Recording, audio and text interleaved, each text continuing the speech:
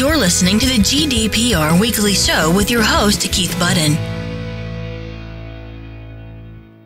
Welcome to episode 49 of the GDPR Weekly Show, and as regular listeners will know, I like to begin with a shout out to our new listeners, and this week we have new listeners in London, Bristol, Manchester, Birmingham, Newcastle upon Tyne, Derby, Coventry, Guildford, Leeds, Portsmouth, Cardiff, Swansea, Sheffield, Northampton, Newport, Darlington, Ilford, Glasgow, Nottingham, Wakefield, Twickenham, Dudley, Chelmsford, Taunton and Liverpool. And then in Ireland we have new listeners in Kerry. Over in France we have new listeners in Pays de la Loire, Poitou Charentes and Auvergne. In Spain we have new listeners in Navarra, in Porto in Portugal, Hainaut in Belgium, Nijmegen, Gelderland and Tilburg in the Netherlands, Niedersachsen and Bayern in Germany, Sidermark in Denmark, Basel in Switzerland, Piemont, Turin, Milan, Rome, Tuscany, Sardinia and Basilicata, all in Italy, Mazowiecki and Wielkopolski in Poland, Stockholm in Sweden, Hordaland and Aust-Agder in Norway, Tavastia in Finland, new listeners in Serbia, in Bucharest and Kavazna in Romania, in Istanbul in Turkey, in Tel Aviv in Israel, in Mecca in Saudi Arabia, in Johannesburg in South Africa, in Lahore in Pakistan, in Uttarakhand and Tamil Nadu in India, in Singapore in Thailand, Kuala Lumpur in Malaysia, Hokkaido, Saitama and Toyama in Japan, Chungcheongbuk in South Korea, Adelaide, Brisbane, Sydney, Melbourne and Perth, all in Australia, Auckland in New Zealand, Santa Cruz and Cordoba, both in Argentina, Rio Grande, Sao Paulo and Pio, all in Brazil, Sonora, Chihuahua, Coahuila and Mexico City, all in Mexico, British Columbia, Saskatchewan, Ontario, New Brunswick, Newfoundland and Labrador, all in Canada. And then this week in the USA, we have new listeners in San Francisco, Los Angeles, Boston, Wichita, New York, Columbus, Houston, Nashville, Atlanta, Harrisburg, La Crosse, Eau Claire, Hartford and New Haven, Colorado Springs, Dallas, Bismarck, Washington DC, West Palm Beach, Birmingham, Little Rock, Richmond, Petersburg, Dayton, Ames, Yuma, Washington DC, Fort Worth, Pine Bluff, Scranton, Austin, Baton Rouge, Portland, Orlando, Daytona Beach, Charlottesville, Denver, Las Vegas, Philadelphia and Chicago. So as you see, or as you hear, a wide range of cities and new listeners right around the world. Special mention, I think, to our new listeners in Sardinia, because you're first from there. Great to see increased coverage in Poland, and of course great to see increased coverage right across the Far East and indeed across the USA. So a big warm welcome from me to all of you new listeners. I do hope you find the show interesting and entertaining and keep coming back week after week. And of course, as always, a big shout out to all my regular listeners, over 1,000 of you now, who tune in every week to listen to the latest news in the world of GDPR. And in just a moment, I will be telling you what's coming up in this week's episode. But as always, I welcome your feedback. And if you have any feedback on things you hear in the show, or you have ideas of things you'd like to hear in the show, or indeed people you'd like me to interview, or indeed if you are someone who'd like to be interviewed by myself onto the show, then please just drop me a line by email to podcasts@insurety.co.uk, that's ensurety.co.uk, or go to our website at www.insurety.co.uk, go to the podcast page and you can contact us from there. So in just a few moments I'll be telling you what's coming up in this week's episode of the GDPR Weekly Show. Check us out on Facebook. So coming up in this week's episode of the GDPR Weekly Show, we look at the $5 billion fine imposed on Facebook for its part in the Cambridge Analytica scandal. We have details of a new website set up for people affected by the British Airways data breach, where they can go to see if they can claim compensation. We have a comparison of the GDPR penalties across Europe. We have news of a London estate agent being fined £80,000 for a data breach. And then concluding this week's episode, we have the final part of our interview with Mark Wellins from OneTouch.io. You're listening to the GDPR Weekly Show with your host, Keith Budden.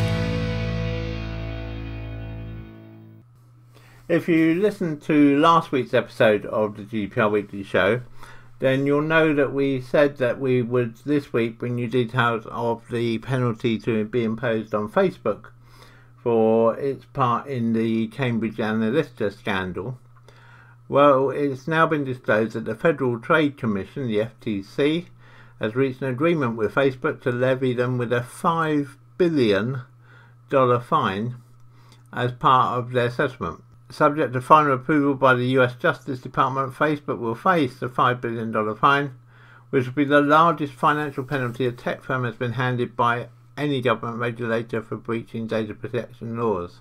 The fine is many, many times larger than the French Data Protection Authority's £44 million fine against Google earlier this year, or even the £183 million fine from the British ICO against British Airways, which we featured last week.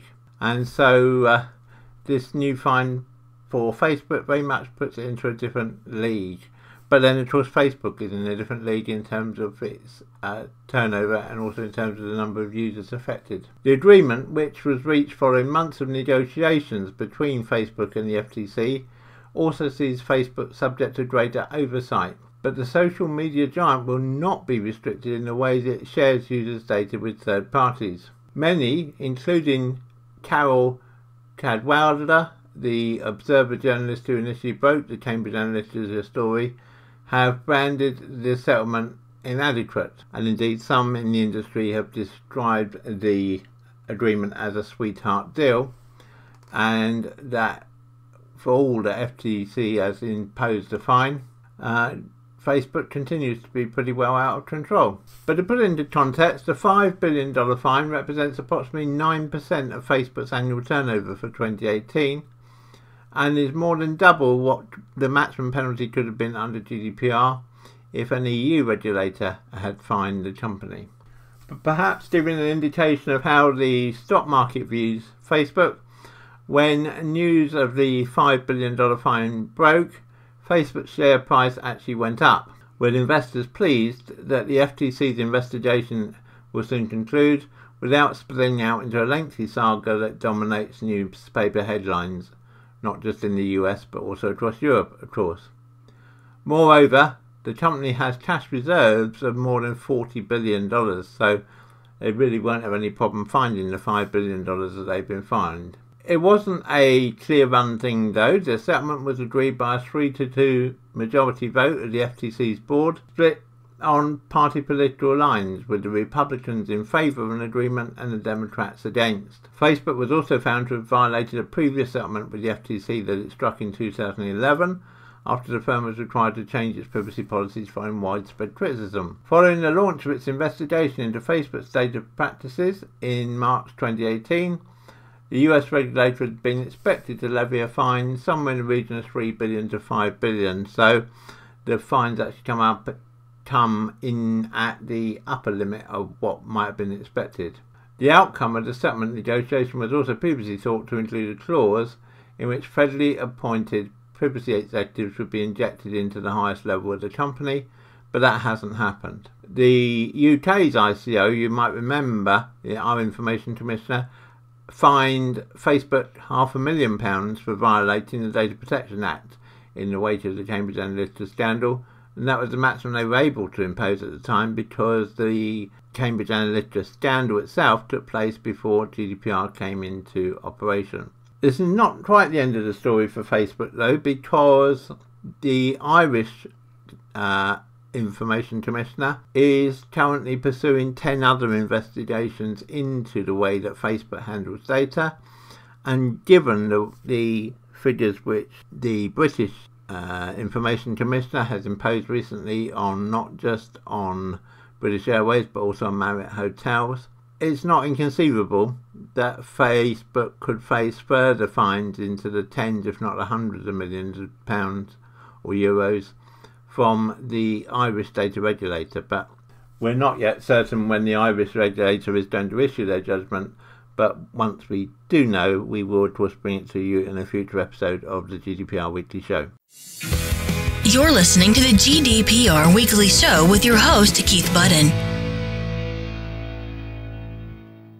If you attended our GDPR training sessions in the last 12 months, or indeed if you're a regular listener to the GDPR Weekly Show, then you might well know that our view was that given that ambulance chasing lawyers could no longer chase PPI claims, that they might well turn their attention to GDPR. And it's not taken long for that to happen. In the light of the large fine that the British Information Commissioner's Office imposed on British Airways, a law firm, SPG Law, a trading name of Excello Law Limited, have set up a website called badataBreach.com, where they are inviting people to go to the website and see if they can claim for compensation against British Airways as a result of the data breach. The website's been advertised quite widely. We've actually seen it advertised on Facebook.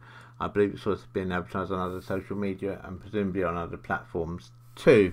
The lawyers are not doing anything wrong in this. Of course, they're perfectly entitled to do what they're doing, and they're looking to bring a class action against British Airways for damages as a result of the data breach that British Airways suffered. Now, it's important to stress that these damages being pursued through a civil court action are quite different to the criminal fine that was imposed by the Information Commissioner's Office on British Airways itself. So British Airways has to pay the fine, but this is also now about compensation to individual British Airways customers. And on the website, SPG Law are pointing out to people that you could be eligible for up to £2,000 or even more. To quote from their website, BA announced on the 7th of September 2018 there had been a breach of its security systems leading to more than 500,000 customers having their personal detail leaked. This sensitive personal data included full names, debit and credit card numbers, including the expiry dates and importantly the CVV numbers, the 3 digits on the signature strip on the back of your credit or debit card, addresses and email addresses. This breach has led to all customers being required to monitor financial transactions on their debit and credit cards and potentially cancel or request reissue of their payment cards. BA's response has been to only offer to reimburse customers who suffered direct financial losses and to offer credit monitoring. This is not good enough. SPG Law correctly point out that under Article 82 of the EU General Data Protection Regulation, those residents affected have the right to claim compensation for non-material damage. This means compensation for inconvenience, distress and annoyance associated with the data leak. This is not the first time that BA's IT systems have failed, the law firm are keen to point out. So, how do you obtain compensation? Well, you go along to the website at www.badataBreach.com, BA Data Breach being all one word, and you join the group action which SPG Law is hoping to bring on behalf of thousands of people who are potentially able to make a claim for damages against British Airways. They're saying that they do everything possible to make the claim as simple as possible, and basically on the website they then have a form for you to complete and they have a bot that leads you through it. They have some useful frequently asked questions on the website. I won't run through all of them, you can see them on the website, but I will point out a couple where they say one question, for example, how much compensation will I receive? And SPG Law is saying we believe we'll be able to claim significant compensation in the thousands or possibly tens of thousands depending on individual circumstances. Will you have to go to court? Probably not. What will it cost me? They're saying it's no win, no fee. They won't get paid unless you win, which, is how no win, no fee normally works, of course. But what's interesting is what they will then take from you in fees. Because what they're saying is for clients who signed up pre-6th of April 2019, I think that's unlikely to be that many people, since as far as I know, people at that stage weren't aware that this class action was going to be brought. But anyway, they're saying for clients who signed up pre-6th of April 2019, SPG Law will recover 100% successfully from the defendant, and so you will keep 100% of your damages. For clients who sign up post 6th of April 2019, i.e. now, SPG Law will take 35% of any compensation. So do bear that in mind, that should you choose to go this route with SPG Law and they do win the compensation from British Airways, which of course is not as certain, then they will take 35% of any compensation. What they are saying though is also that they will have insurance that should SPG Law lose their case against British Airways, that you as an individual within the claim won't have to pay anything towards British Airways legal costs. So it's pretty no risk as far as individuals are concerned. So if you think you might have a claim against British Airways under this data breach, then do go along to https://www.badataBreach.com and see whether it looks to be a good match for you. I think it's important to clarify at this point that we at GDPR Weekly Show are totally independent. We have no financial or any other link with SPG Law, and we offer no endorsement of their policy or their likelihood of success. You're listening to the GDPR Weekly Show with your host, Keith Budden.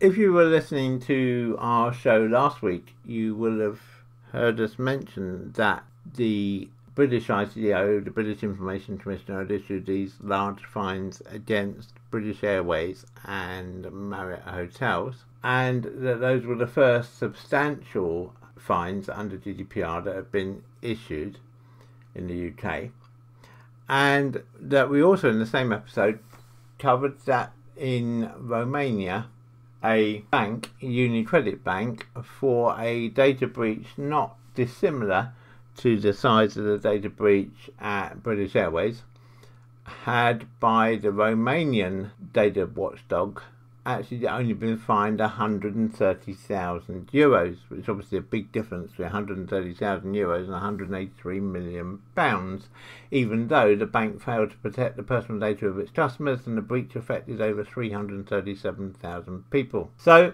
one of the things we raised there was the whole issue of, although GDPR being the same set of rules right across Europe, that fines and penalties were varying widely, and so just want to cover that a little more this week. So if you bear in mind, we've got £183 million in a fine from the UK ICO. We've had a fine of just over £50 million to Google from the French ICO, against which we have this fine of €130,000 against UniCredit by the Romanian Information Commissioner. So what about the rest of Europe? Well, in Poland, the biggest fine so far has been against an organisation called Biznode, and the Polish Information Commissioner fined Biznode €220,000. Meanwhile, in Bulgaria, we don't have details of who the fine was issued to, but the biggest fine issued so far has been €27,000. In Hungary, €40,000,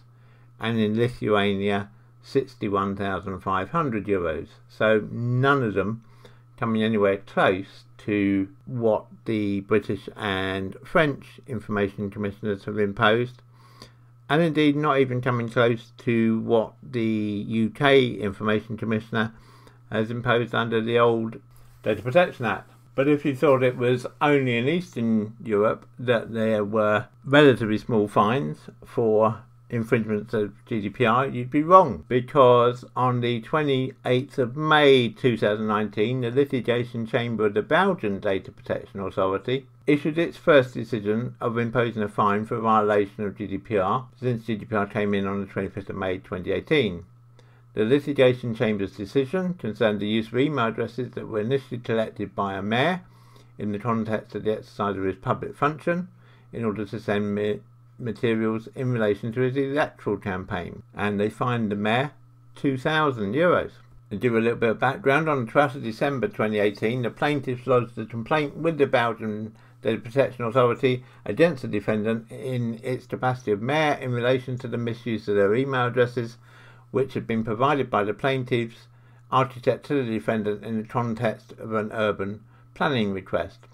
The mayor reused the email addresses to send election propaganda to the plaintiffs. After hearing both parties, the Belgian DPA litigation chamber ruled that the defendant had breached GDPR. The principal purpose limitation set forth in Article 5(1)(b) of the GDPR prevents the controller from using personal data for new purposes that are incompatible with the purpose for which the data was initially collected. In the case of the mayor, the reuse of the email addresses initially collected by the defendant was a clear violation of Article 5(1)(b). Although the amount of the fine issued, €2,000, is relatively small, and in this case the Belgian ICO is arguing that the fine is small due to the limited impact of the infringement and the number of individuals affected, the litigation chamber nonetheless declared that the conduct of the defendant constituted a serious infringement of GDPR. The litigation chamber went on to insist that the fact that any controller must take GDPR compliance seriously,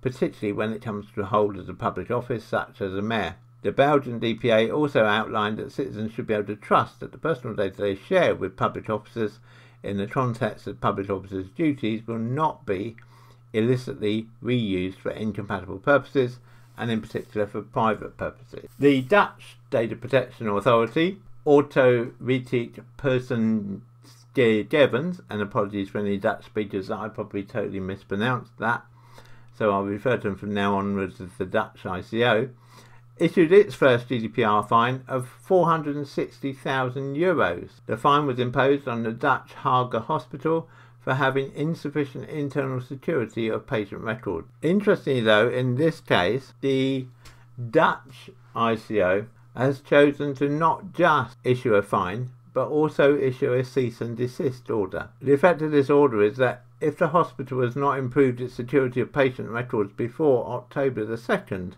2019, it must pay another €100,000 every 2 weeks, with a maximum of €300,000, until it's put sufficient security and improved data processing measures in hand. The Dutch ICO had proved that the healthcare industry must take all technical and organisational measures to ensure that patient information is secure.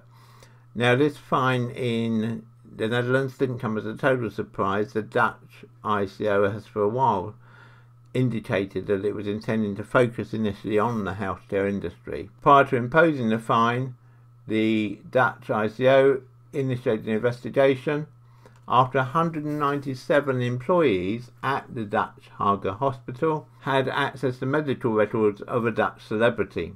The celebrity remains unnamed. During its investigation, the Dutch ICO checked whether the hospital's information security systems met the security requirements of Article 32 of GDPR and concluded that they didn't. In a report, the Dutch ICO concluded that Haga Hospital had taken insufficient security measures with respect to authentication and control of logging, which constitutes a breach of Article 32 of GDPR.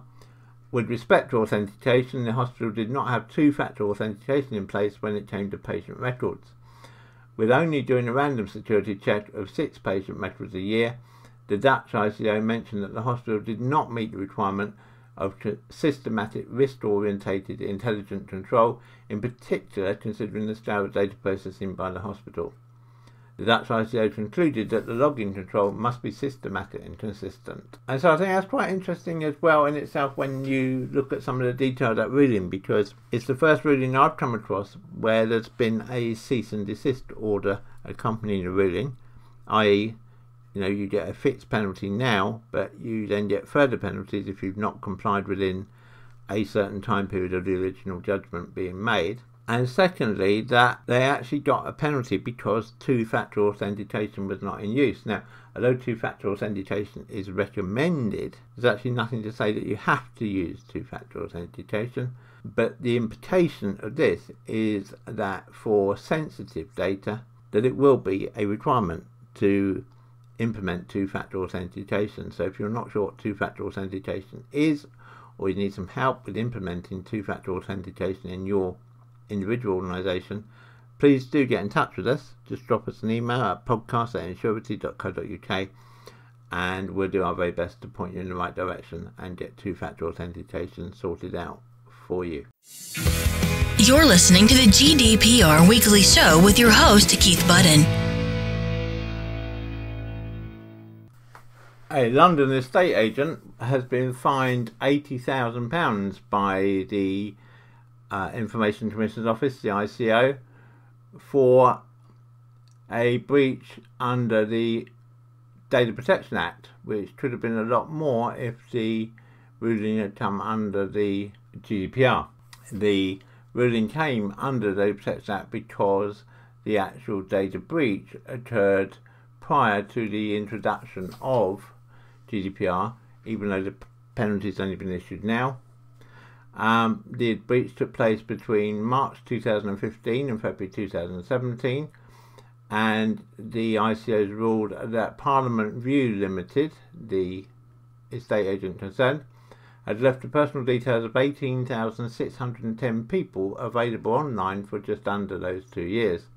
The data was from both tenants and landlords and included bank statements, salary details, dates of birth and other information, including copies of passports. So based on what we were saying earlier, I think this estate agents can consider themselves very lucky that GDPR was not in place at the time, because I think they would have found themselves landed with a fine of far more than £80,000. The company only told the ICO about the breach when it was contacted by a hacker who had downloaded the information. The ICO said that its investigators had uncovered a catalogue of security errors and found that Life at Parliament View Limited had failed to take appropriate technical and organisational measures against the unlawful processing of personal data. Steve Eckersley, the Director of Investigations at the ICO, said, "Customers have the right to expect that the personal information they provide to companies will remain safe and secure.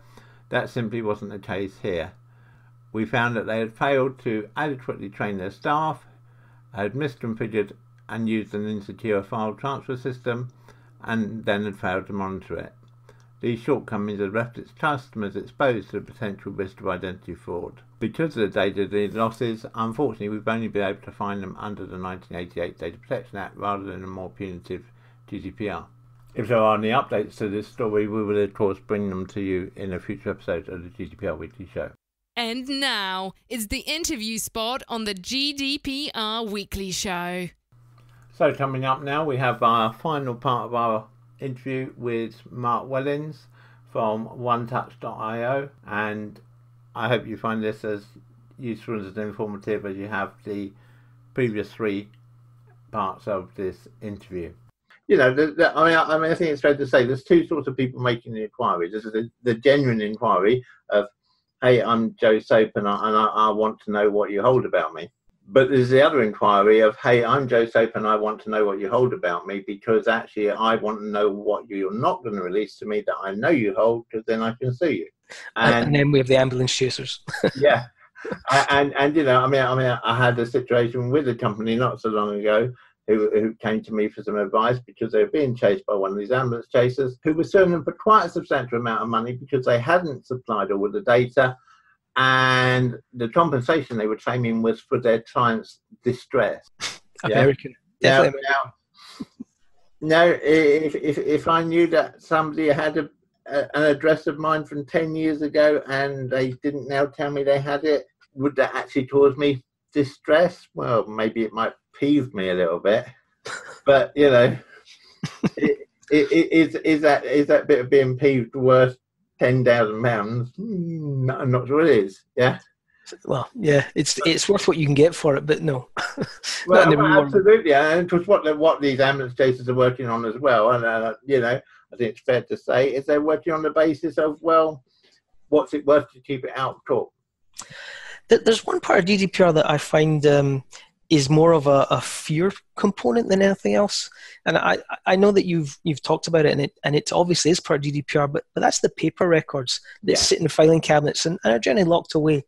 Because when I think about the risk potential of a locked filing cabinet versus the risk potential of an Excel spreadsheet with 5,000 mailing addresses, it's not comparable. No. We're not talking, but it's certainly in there. And from my naive perspective, let's call it, I think it's more of a fear factor.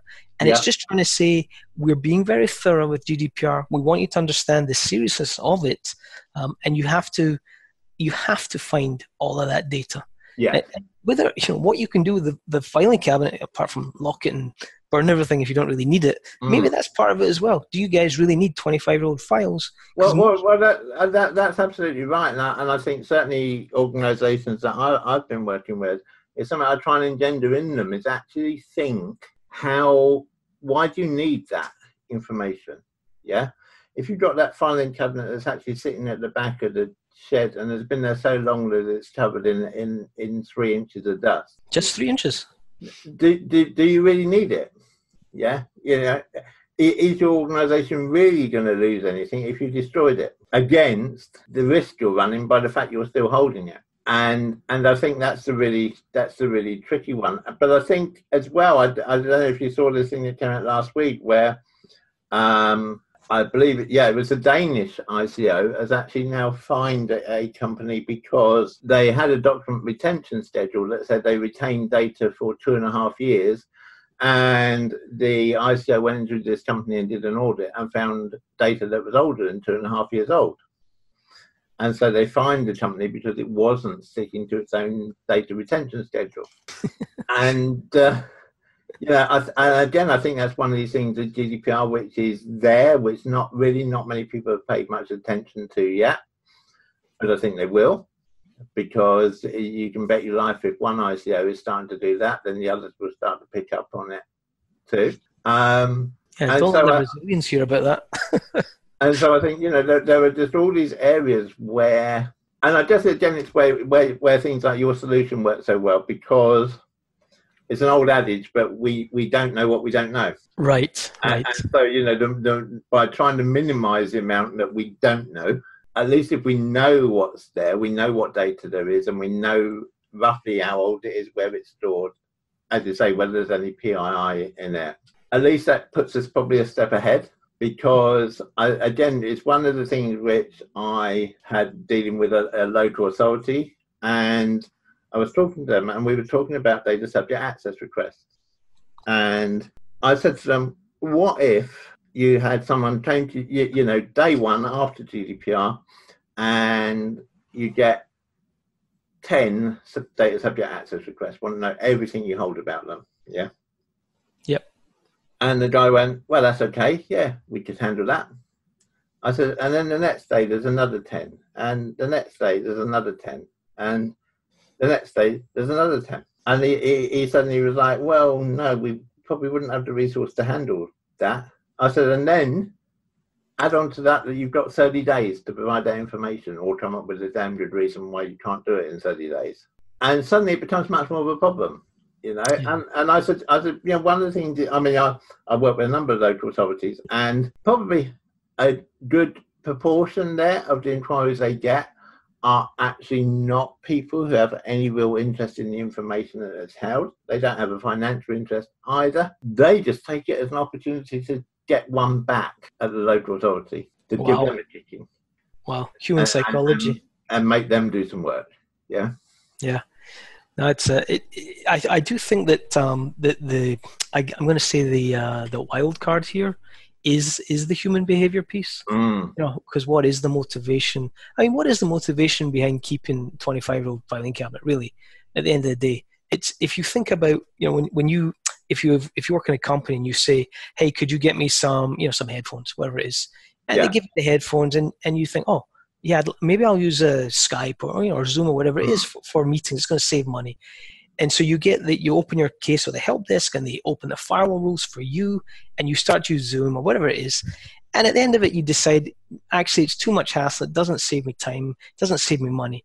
So human nature is the last thing I'm going to do is give the headphones back and tell the security team they can close up that. I have something. It's mine now. It's like that filing cabinet. It's like the guy going to the local council. Hey, you've got something of mine. Psychologically, I'm going to make your life hard now.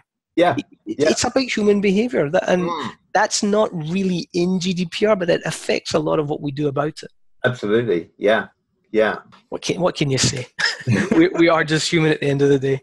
Absolutely. Well, it's been a really useful discussion, Mark. How can listeners find out more about OneTouch.io and your services? We would love to see you guys join us on the website. Look us up there, just onetouch.io. You'll find us. We're also on LinkedIn. You can find us there. I can't be bothered spieling off a whole, HTTPS, blah, blah, blah, blah. You can find us there. But we're also, we're a gregarious bunch. I think that's a good word, if it means what I think it means. Different trade shows around different countries.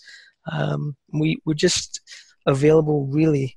Best case through website. Tom is in charge of that. He's hiding right now. But you can get us through LinkedIn too. Fantastic. Okay, well, thanks, Mark. It's been really good to chat to you.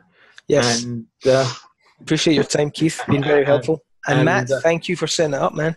And hopefully speak to you again in a future interview on the GDPR Weekly Show. I'd love that. Thank you. Yes. Thanks. Hey, Keith. Okay, thanks, Mark. And, you're welcome. Matt, you up there? Yeah, I'm here. Hey, Keith, just a quick question for you. When should we be on the lookout for this publication for the produce and Matt? This was live, man. Everyone's hearing it. No, I would hope to get it into the one that we're going out. Well, I'm probably gonna, because we've got quite a length. I'm probably gonna split it into two. Okay, so great. I'll probably run part of it this Sunday and probably part of it the following Sunday. Okay, that works. Thanks a lot. We really appreciate it, Keith. And if you have any follow-up questions, you can just send them over to me. I'm happy to facilitate any kind of communication, but we really, again, appreciate the call and the opportunity. Brilliant. No problem at all. No, it's been really useful. Thank you. Thanks, everyone. Take care. Thanks a lot. Thanks. Bye, guys. Bye-bye. So that concludes our interview with Mark Wellins from OneTouch.io. I'd like to thank Mark for being an excellent interviewee.